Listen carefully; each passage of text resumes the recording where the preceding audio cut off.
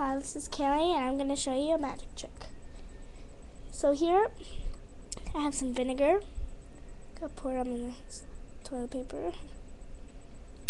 And here I have disappearing ink,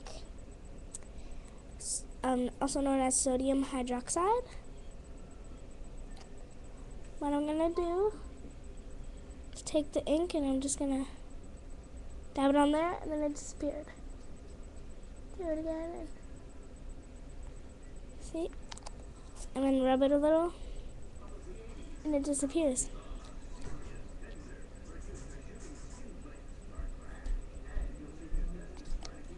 After a couple times you do it, it takes a little while longer to disappear. That's why you should rub it. So, just wanted to show you guys that.